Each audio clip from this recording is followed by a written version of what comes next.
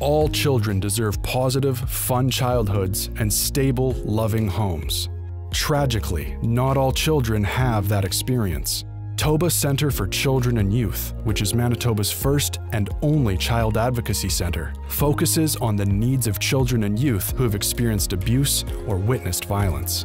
Their child-centered, community-led approach centers around compassion and innovation, providing supports and sanctuary to children who need it most. Their work primarily focuses on children and youth, but in doing so, touches the lives of their families and caregivers who have also been impacted by abuse.